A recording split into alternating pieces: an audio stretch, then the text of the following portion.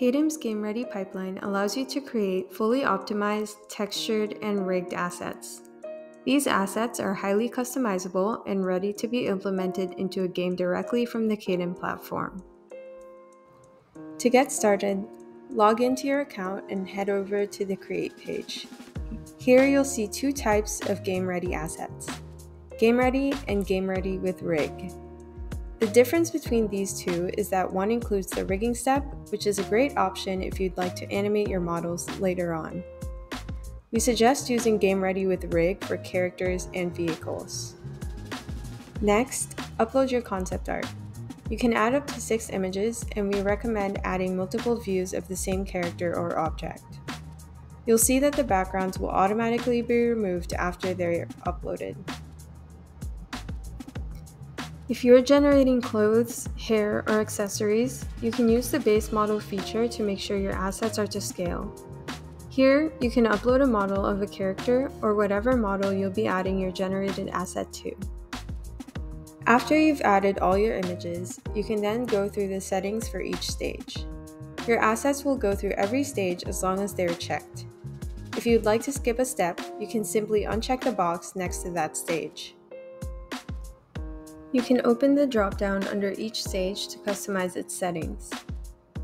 Under High Poly Geometry, you can set the max poly count for the High Poly sculpt. The High Poly Geometry will be used to bake normals onto the optimized geometry during the texturing stage. Under Asset Pose, you can choose to have your character be modeled in an A pose, T pose, or the pose it is in your uploaded image. We recommend an A or T pose for rigged assets. The next stage, which is the optimized geometry, lets you specify the target try count.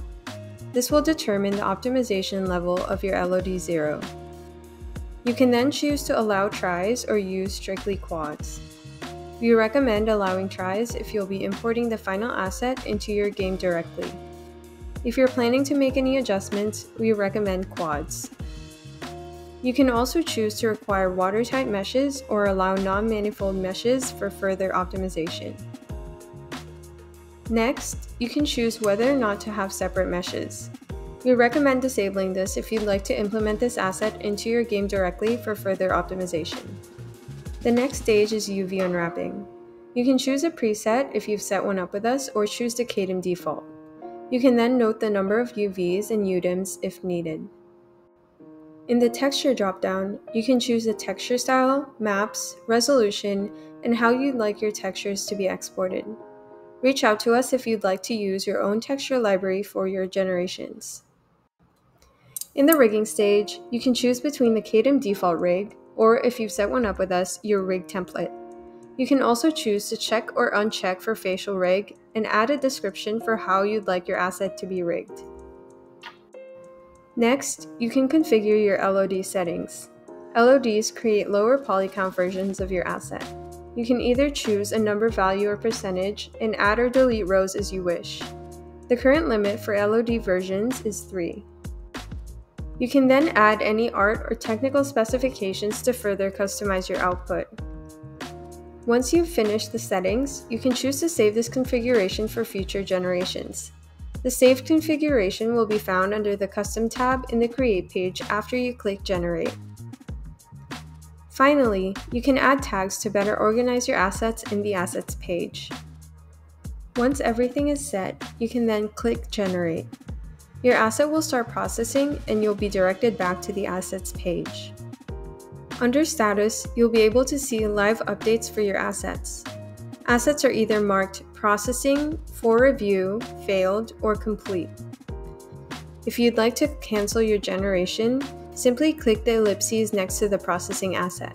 Here, the High Poly Geometry is finished processing and is marked For Review. You'll be able to inspect the finished stage using the 3D viewers. Each asset will have 2 3D viewers, where you can inspect and compare the different versions of your model. On the top left, you'll see details about your model, such as the number of objects, aka separate meshes, edges, vertices, faces, and tries. On the top right, you'll see buttons to expand the viewer, view settings, dimensions, and wireframe. You can also view the rig and the UV map once you've finished the rigging and texturing stages. On the bottom left, you can toggle Enable Selection, which lets you click on the separate meshes of your model and see its details on the top left. Next, you can request revisions, upload your own version, or simply approve to the next stage, which is the optimized geometry. These options will be available at every stage of the pipeline. Before approving a step, you can view the settings or edit the settings for the next stage. You can also edit tags here. Once you click Approve Geometry, a countdown will appear. You can choose to click Wait if you'd like to edit the settings further. Otherwise, your asset will automatically start processing after the countdown. Here you can see the optimized geometry has finished processing. This model has a lower poly count, which is beneficial for ensuring smooth gameplay. If you'd like to make edits on your model outside of Kaedim, you can update your model in its current stage with Upload Version. This opens an upload box on the left where you can upload an FBX file of up to 50 MB.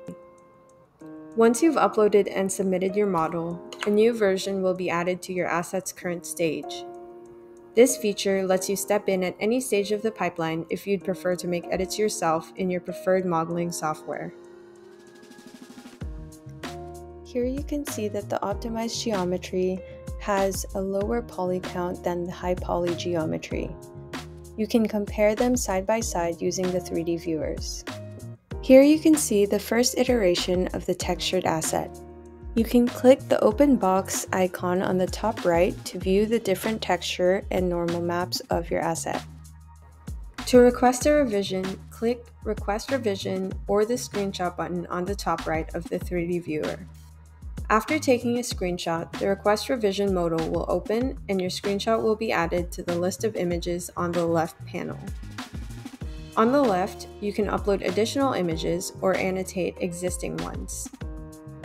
To take more screenshots, use the 3D viewer on the right to rotate and zoom in on your model and click the screenshot button.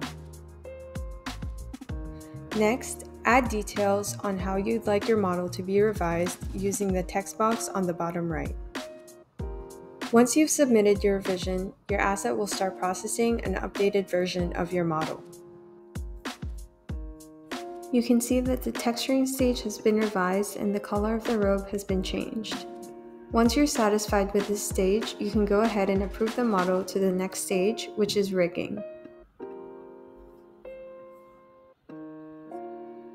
Here you'll see the rigging step. You can click on the Show Rig button on the top right of the 3D viewer to see your rig. You can also save this version of your asset and open it in your preferred 3D program to further inspect the rig. Once you're happy with your rig and have approved the stage, your LODs will be generated. This is the last step of the pipeline.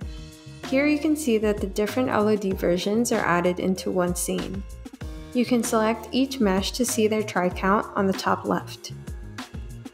Once the LODs are approved, your asset will be marked complete.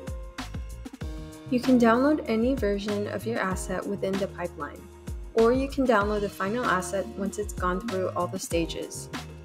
Our current available formats are OBJ, OBJ pre-modifiers, FBX, GLB, GLTF, USD, and MTL. Thank you for watching Kaedim's Game Ready demo. If you'd like to gain access to this feature, please get in touch with us using the link below.